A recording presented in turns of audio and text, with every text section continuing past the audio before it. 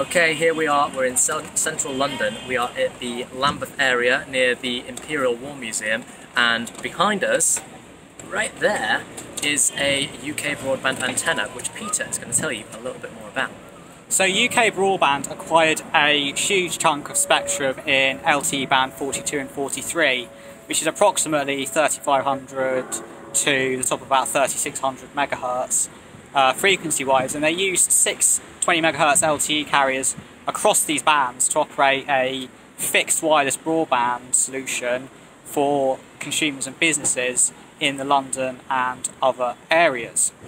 This was marketed under the name Relish, which is now 3 Broadband after 3 took them over. So, this isn't the only area where Relish had some sites. They deployed quite a few sites in central London, as well as areas such as Reading and Swindon, and there should be some photos on the website of those. The spectrum will be very useful for 3 going forward and their 5G deployment, of which we'll talk about on their rebuilt UK broadband sites. So their rebuilt versions of these up next. Now we're at Chalk Farm in Camden, and we're at a rebuilt UK broadband site which is fully spec'd up for 3 to offer their commercial 5G service on the antennas that Jake's pointing to. On each sector there is a Huawei AAU5614, which is the massive MIMO for 5G. It's a newer model than what EE and Vodafone are currently using because of the higher bandwidth that 3 have for 5G.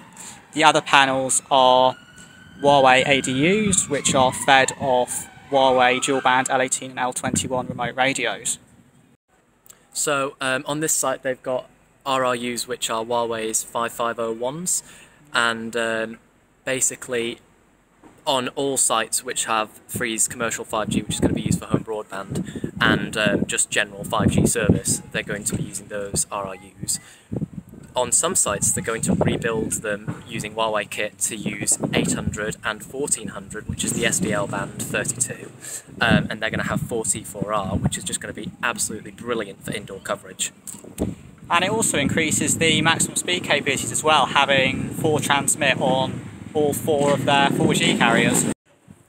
We're now at Kentish Town, and the site behind us, Jake's over there, is much the same as far as the rebuilt UK broadband kit's concerned. The lower set of antennas which are there has the Huawei massive MIMO and the ADU again, and you can just about see the 1800 and 2100 remote radio under it, and I'll stick a close up on the side.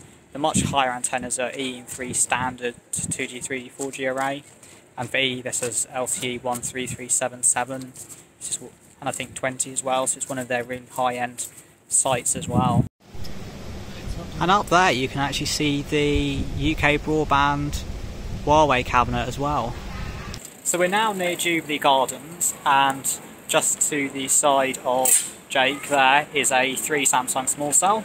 3 do actually have small cells, yes, that is indeed true. We have seen about 4 of them so far, so one was on the other side of the station, there was 2 more further down the road, and this is the 4th, I believe. It's only got a single band-free carrier on it, but the performance so far has been brilliant.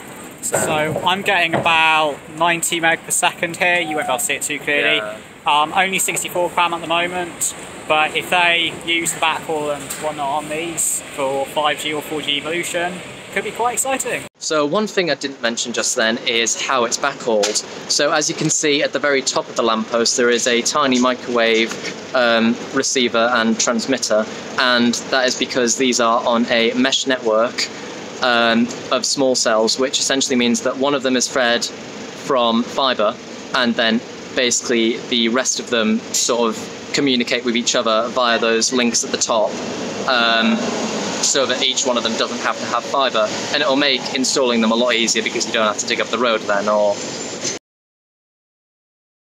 Whoa, it's just me. Where did Peter go? There. So right, we're at Jubilee. Yeah, we are at Jubilee. I can't even... I've got to delete that, that's it. We've seen about 4 so far. 4? Yeah, about 4. Yeah, 4. Just had to stop filming because of mopeds. Isn't that wonderful? Absolutely wonderful. They just started, like, you can hear them sort of in the background now. Wonderful. Madness. It's annoying. It's very annoying, yeah. And our first take was kind of ruined a little bit by an ambulance, but that's fine, you know, they're doing their job, they're doing great things.